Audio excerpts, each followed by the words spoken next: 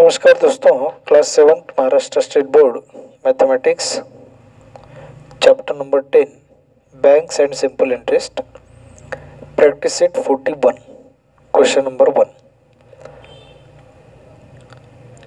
Video शुरू करने से पहले आप सभी को रिक्वेस्ट है कि चैनल को सब्सक्राइब करें, लाइक और शेयर करें और बेल आइकन प्रेस करें, जिससे कि आपको आने वाले हर वीडियो का नोटिफिकेशंस मिल जाए और वो वीडियो आप सबसे पहले देख सकें। क्वेश्चन नंबर 1 क्या है, देखिए। If the interest on 1700 rupees is 340 rupees for 2 years, the rate of interest must be, यहाँ पे ब्लैंक स्पेस। तो रेट ऑफ इंटरेस्ट क्या होगा? रेट ऑफ इंटरेस्ट का मतलब यहाँ पे हमें आर की वैल्यू फाइंड करनी है। तो जो भी वैल्यूज यहाँ पे दी गई हैं उनको हम पहले लिखेंगे। तो यहाँ पे इंटरेस्ट ऑन रुपीज 1700, इसका मतलब 1700 जो वैल्यू है वो प्रिंसिपल की वैल्यू है। और if the interest on 1700 rupees is 340, तो 340 रुपीज का यहाँ पे इंटरेस्ट है, तो हम सिंपल इंटरेस्ट जो है वो 340 रुपीज लिखेंगे। For 2 years, number of years या टाइम पीरियड 2 years का है। अब हमें आर की वैल्यू फाइंड करनी है, तो हम लिखेंगे फॉर्मूला सिंपल इंटरेस्ट का P into T into are divide by 100। Simple interest की वैल्यू हमें दी गई है 340 is equal to principal 1700 into time period 2 years multiplied by rate of interest की वैल्यू हमें नहीं मालूम, वो हमें फाइंड करनी है और यहाँ पे डिनोमिनेटर में 100। अब r की वैल्यू फाइंड करनी है, तो हमें r इज इक्वल टू, देखिए यहाँ पे जो वैल्यूज हैं वो उनको हमें लेफ्ट हैंड साइड में ले जाना है r को छोड़ के। तो जो डिनोमिनेटर में वैल्यूज होंगी वो न्यूमरेटर में जाकर मल्टीप्लाई होंगी लेफ्ट हैंड साइड में, और जो राइट हैंड साइड में न्यूमरेटर में वैल्यूज हैं वो वैल्यूज लेफ्ट हैंड साइड में डिनोमिनेटर में जाकर मल्टीप्लाई यहाँ पे होंगी। क्योंकि डिनोमिनेटर में यहाँ पे 1 होता है, तो 1 को इन दोनों से मल्टीप्लाई करने के बाद इन दोनों का जो मल्टीप्लिकेशन है वही यहाँ पे आंसर आ जाएगा। तो rate of interest are is equal to, अब वैल्यू हमें यहाँ पे मिल जाएगी। तो यहाँ के 2 जीरोज, यहाँ के 2 जीरोज कैंसिल हो जाएंगे। अब 17 1 जा 17, 17 2 जा 34, 17 0 जा 0, 20 को 2 से डिवाइड करना है, 2 1 जा 2, 2 10 जा 20। तो रेट ऑफ इंटरेस्ट होगा 10% पर एनम। तो हम यहाँ पे लिख सकते हैं आंसर रेट ऑफ इंटरेस्ट। हालांकि ये क्वेश्चन जो है वो ऑब्जेक्टिव टाइप में पूछा गया है। Rate of interest is 10% per annum. तो ऑप्शन नंबर 4 इसका आंसर होगा। क्वेश्चन नंबर 2 देखिए। If the interest on 3000 rupees is 600 rupees at a certain rate of interest for certain number of years. Certain rate of interest का मतलब कुछ rate of interest है जो हमें नहीं मालूम। एक होगा जो कि मतलब एक ही वैल्यू होगी उस हिसाब से, और for number of years, certain number of years, number of years भी नहीं पता है। तो what would the interest be on 1500 rupees under the same condition. Under the same condition मतलब रेट ऑफ इंटरेस्ट उतना ही होगा, नंबर ऑफ ईयर्स भी उतने ही होंगे जो पहले थे। अब 3000 रुपीज का 600 रुपीज इंटरेस्ट है, तो उसके आधे रुपीज यहाँ पे हो गए हैं 1500। तो रेट ऑफ इंटरेस्ट जो सिंपल इंटरेस्ट होगा वो भी आधा ही हो जाएगा। तो 600 रुपीज का जो इंटरेस्ट था वो हो जाएगा 300 रुपीज। तो हालांकि ये क्वेश्चन जो है वो ऑब्जेक्टिव टाइप पूछा गया है, तो ऑब्जेक्टिव टाइप के लिए हम डायरेक्टली इसका आंसर विदाउट स्टेप हम लिख सकते हैं। अगर स्टेप वाइज हमें लिखना है तो जैसे हमने इससे पहले एक क्वेश्चन सॉल्व कर लिया था, वहाँ पे मैंने बताया था कि ये जो क्वेश्चन है वो डायरेक्ट प्रोपोर्शन का है। 3000 को 600 रुपीज़, तो 3000 प्रिंसिपल यहाँ पे लिखना है, 600 रुपीज़ यहाँ पे प्रिंसिपल, यहाँ पे सिंपल इंटरेस्ट। तो 1500 रुपीज़ के लिए कितना होगा x, और इन दोनों का रेशो सेम होगा। तो 1500 को लेफ्ट हैंड साइड में लेना है, तो 1500 2 जा 3000 2 से डिवाइड करना है तो 300 रुपीज़ का हमें सिंपल इंटरेस्ट जो है वो मिल जाएगा। आप ऐसे सॉल्व कर सकते हैं या फिर डायरेक्टली भी इसका आंसर लिख सकते हैं। Question number 3, Javed deposited 12,000 rupees at 9% per annum in a bank for some years। Javed ने 12,000 rupees 9% पर एनम के हिसाब से बैंक में कुछ साल के लिए पैसे डिपॉजिट कर दिए and withdraw his interest every year, और हर साल उन रुपीज़ का जो इंटरेस्ट है वो निकलता गया। At the end of the period he had received all together 17,400 rupees. End of the period के मतलब कि जितने साल उसने रखना था उसके बाद उसने जो पैसे हैं टोटल कितने आ गए वो उसका हिसाब किया तो 17,400 रुपीज़ कुल मिला के सभी पैसे उसे वापस मिल गए। For how many years had he deposited his money, तो कितने साल के लिए उसने उसके पैसे जो है वो डिपॉजिट किए थे। अब 17,400 जो रुपीज़ हैं वो प्रिंसिपल प्लस इंटरेस्ट मतलब अमाउंट की वैल्यू है।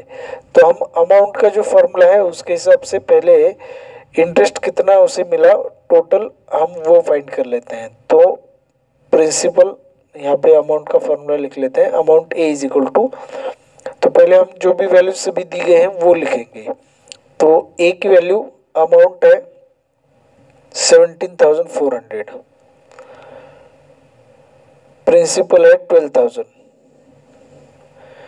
रेट ऑफ इंटरेस्ट है आर 9% पर एनम, और कैपिटल एन की वैल्यू हमें फाइंड करनी है। तो अब जो अमाउंट का फॉर्मूला है उस हिसाब से हम सिंपल इंटरेस्ट फाइंड कर लेंगे। तो जो अमाउंट है amount is equal to principal plus simple interest. अब सिंपल इंटरेस्ट की वैल्यू फाइंड करनी है तो पी को लेफ्ट हैंड साइड में अमाउंट से माइनस करना होगा। तो जो अमाउंट की वैल्यू है 17,400 माइनस 12,000 प्रिंसिपल, अब यहाँ पे 5,400 रुपीज़ का सिंपल इंटरेस्ट मिल जाएगा। अब सिंपल इंटरेस्ट का फॉर्मूला लेकर हमें नंबर ऑफ ईयर्स की वैल्यू फाइंड करनी है, टाइम पीरियड। तो simple interest is equal to P into T into are divide by 100। तो जो सिंपल इंटरेस्ट है वो सिंपल इंटरेस्ट देखिए कितना है, सिंपल इंटरेस्ट है 5,400, तो हम यहाँ पे लिखेंगे 5,400 इज इक्वल टू प्रिंसिपल की वैल्यू 12,000 है इनटू टाइम पीरियड हमें नहीं मालूम, रेट ऑफ इंटरेस्ट है 9% पर एनम जो भी दिया गया है क्वेश्चन में, डिवाइड बाय 100। अब हमें यहाँ पे टी की वैल्यू फाइंड करनी है, तो टी को ही राइट हैंड साइड में लिखना है, बाकी सभी जो वैल्यूज हैं वो लेफ्ट हैंड साइड में ले आना है। तो 5,400 इंटू 100 यहाँ पे मल्टीप्लिकेशन में होगा और डिनोमिनेटर में राइट हैंड साइड के जो न्यूमरेटर में मल्टीप्लिकेशन में नंबर्स हैं वो आ जाएंगे 12,000 इंटू 9। अब टाइम पीरियड टी की वैल्यू हमें यहाँ पे मिल जाएगी। तो यहाँ के 2 जीरोस, यहाँ के 2 जीरोस, यहाँ का 1 जीरो, यहाँ का 1 जीरो कैंसिल। अब 9 से 54, 9 6 जा 54, 9 जीरो जा 0, 12 1 जा 12, 12 5 जा 60। तो यहाँ पे टाइम पीरियड जो हमें मिला है वो 5 ईयर्स। तो हम यहाँ पे लिखेंगे Javed deposited money for 5 years. तो हम लिखेंगे Javed deposited money for 5 years.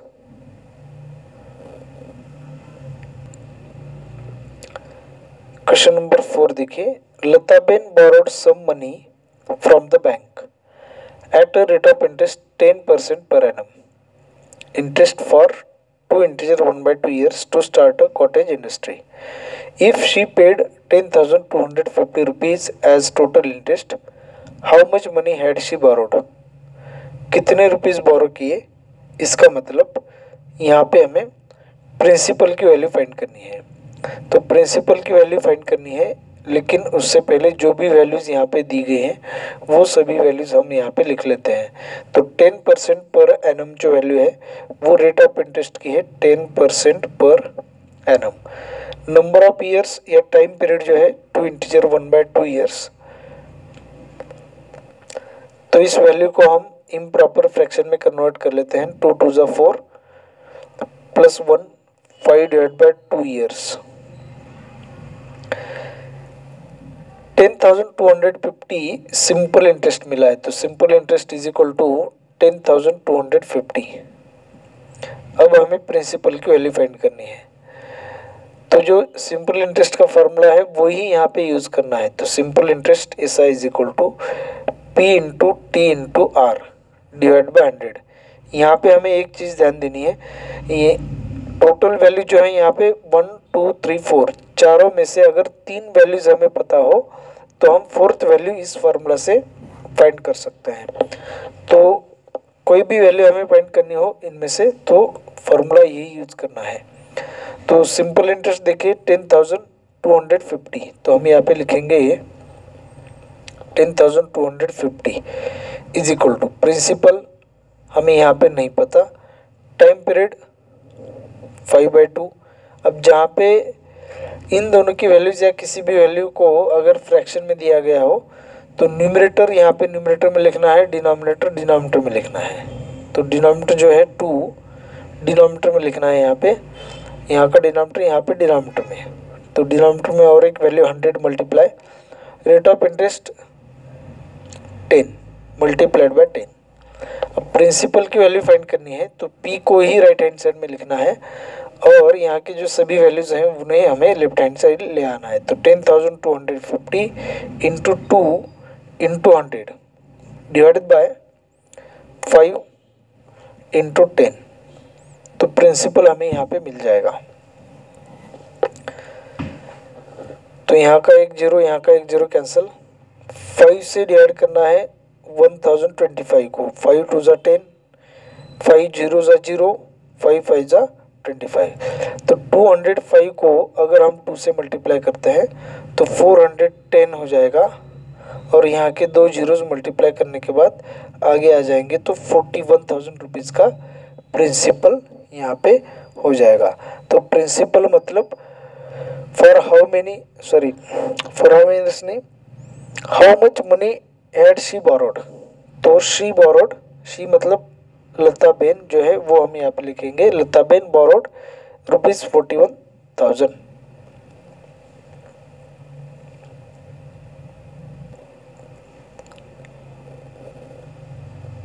Question number 5 है fill in the blanks in the table. तो टेक्स्ट बुक में जो है वो टेबल के फॉर्म में वैल्यूज दी गई हैं, तो हम यहाँ पे ऐसे वर्टिकली वैल्यूज यहाँ पे लिखेंगे, principal, rate of interest, time, interest और अमाउंट। अब इनमें से जो दो वैल्यूज हमें नहीं दी गई है वो हमें यहाँ पे फाइंड करनी है।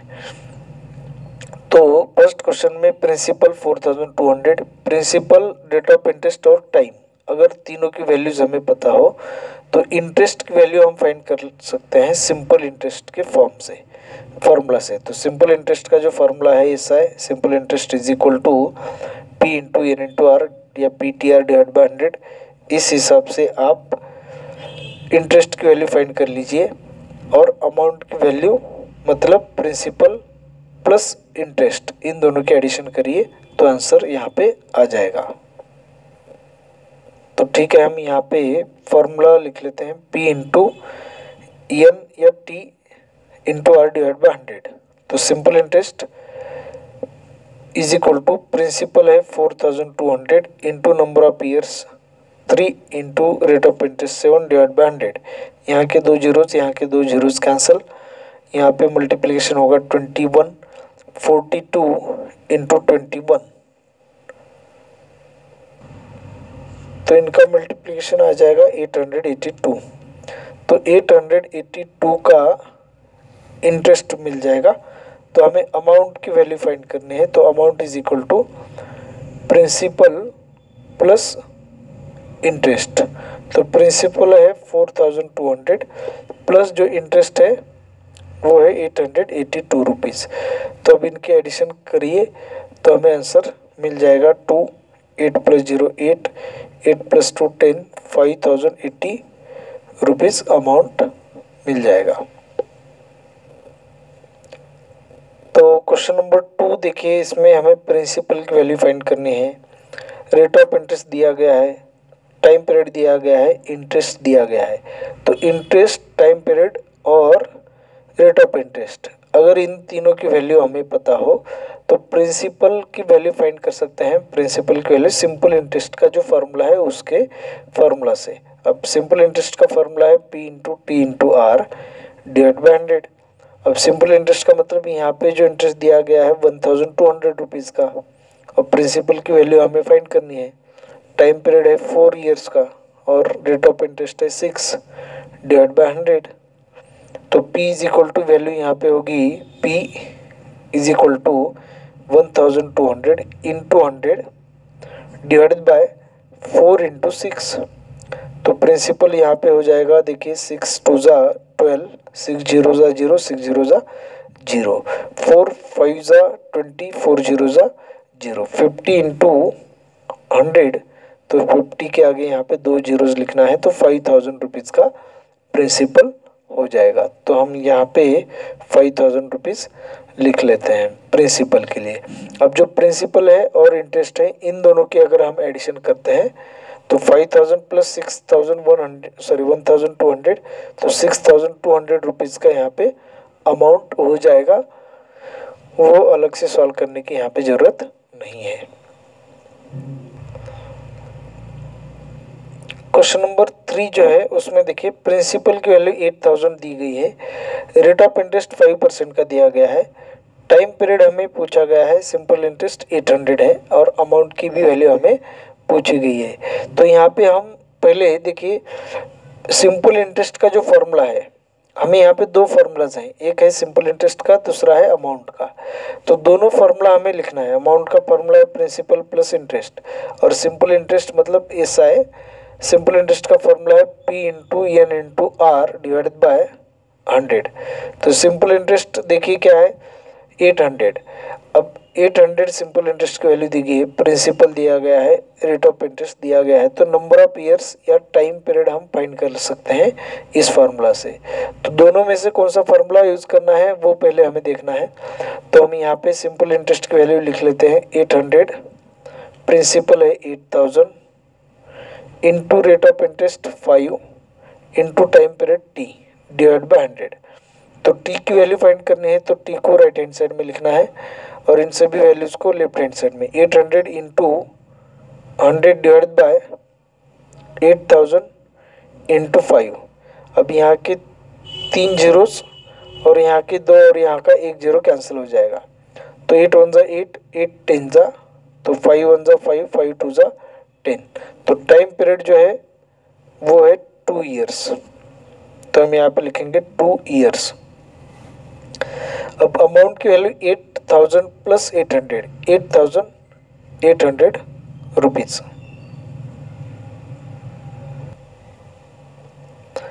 क्वेश्चन नंबर 4 में देखिए, प्रिंसिपल हमें पूछा गया है, rate of interest 5% per annum दिया गया है, टाइम पीरियड हमें पूछा गया है, सिंपल इंटरेस्ट और अमाउंट की वैल्यू दी गई है। अब इनमें से देखिए, अगर हम सिंपल इंटरेस्ट का फॉर्मूला पहले लिख लेते हैं तो P × T × R divide by 100। अब प्रिंसिपल की वैल्यू हमें नहीं मालूम, टाइम पीरियड की वैल्यू नहीं मालूम, लेकिन सिंपल इंटरेस्ट की वैल्यू पता है। तो इनमें से 2 वैल्यूज़ हमें नहीं पता है, तो यह फार्मूला हमें अभी यहाँ पे नहीं यूज़ करना है। तो दूसरा फार्मूला है अमाउंट का, तो amount = principal plus simple interest. अब देखिए, अमाउंट की वैल्यू यहाँ पे पता है, सिंपल इंटरेस्ट की पता है, तो हम प्रिंसिपल की वैल्यू यहाँ पता कर सकते हैं। तीनों में से अगर 2 वैल्यूज़ हमें यहाँ पे मालूम है तो कोई भी थर्ड वैल्यू हम यहाँ पे फाइंड कर सकते हैं। तो अमाउंट को हमें लिखना है 18000 = principal P plus simple interest 6000 का। अब 6000 को लेफ्ट हैंड साइड में अगर हम ले लेते हैं तो 18000 से 6000 यहाँ पे माइनस हो जाएंगे, तो प्रिंसिपल की वैल्यू हमें मिल जाएगी 18000 - 6000, 12,000, तो हमें यहाँ पे लिखना है 12,000 प्रिंसिपल। अब सिंपल इंटरेस्ट फाइंड कर लेते हैं। देखिए प्रिंसिपल की वैल्यू, सॉरी इस फॉर्मूला में वैल्यूज लिख लेते हैं तो टाइम पीरियड की वैल्यू मिल जाएगी। तो 12,000 का प्रिंसिपल है इनटू टाइम पीरियड हमें नहीं पता है, rate of interest 5% per annum का है, डिवाइड बाय 100, और सिंपल इंटरेस्ट है 6,000 रुपीज़ का। तो टाइम पीरियड टी की जो वैल्यू है वो हमें यहाँ पे फाइंड करनी है। तो T is equal to 6,000 into 100 divide by 12,000 rupees into 5। तो time period T is equal to, यहाँ के 3 जीरोज, यहाँ के 3 जीरोज कैंसिल, 5 1 जा 5, 5 2 जा 10, सॉरी 6 1 जा 6, 6 2 जा 12, 5 2 जा 10, 0 2 1 जा 2, 10। टाइम पीरियड होगा 10 ईयर्स का, तो हम यहाँ पे लिखेंगे 10 ईयर्स। क्वेश्चन नंबर 5 देखिए, प्रिंसिपल की वैल्यू हमें पूछी गई है, rate of interest to integer 1/2% per annum, time period 5 years है, सिंपल इंटरेस्ट 2,400। तो पीआरटी और सिंपल इंटरेस्ट, इनमें से 3 वैल्यूज हमें दी गई है। तो सबसे पहले हमें सिंपल इंटरेस्ट का फॉर्मूला यूज करके प्रिंसिपल की वैल्यू फाइंड करनी है, तो फिर हम अमाउंट की वैल्यू फाइंड कर सकते हैं। तो simple interest is equal to P into N के लिए टी लिखिए PTR डिवाइड बाय 100। तो सिंपल इंटरेस्ट यहाँ पे 2,400 है, इज इक्वल टू प्रिंसिपल हमें नहीं पता, T time period 5 years multiplied by are, rate of interest 2 2 जा 4 plus 1, 5 divided by 2 multiplied by 100। तो प्रिंसिपल पी की वैल्यू हमें फाइंड करनी है, तो इसलिए 2,400 into 100 into 2 divide by 5 divide by 5। तो प्रिंसिपल यहाँ पे हमें मिल जाएगा 5 5 जा 25 होता है, तो 25 4 जा 100। अब 4 इंटू 2 8, 8 से 2,400 को मल्टीप्लाई करना है, तो यहाँ के 2 जीरोस, 8 0 जा 0, 8 0 जा 0, 8 4 जा 32 कैरी 3, 8 2 जा 16 प्लस 3 19,200। तो प्रिंसिपल की वैल्यू हो जाएगी 19,200। अब 19,200 में 2,400 प्लस करना है, simple interest plus principal is equal to amount. तो यहाँ के 2 zeros plus 4 plus 2 6, 2 plus 9 11 carry 1, 21,600 amount हमें यहाँ पे मिल जाएगा। तो इस वीडियो में हमने प्रैक्टिस सेट 41 जो है वो समाप्त कर लिया है। तो इसके आगे जो वीडियोस होंगे वो ऐसे ही मैं बनाता रहूँगा, जो कि प्रैक्टिस सेट के लिए एक से कम एक या तो ज़्यादा से ज़्यादा 2 वीडियो में प्रैक्टिस सेट जो है वो समाप्त कर सकूं। तो आप सभी का बहुत बहुत धन्यवाद वीडियो वॉच करने के लिए।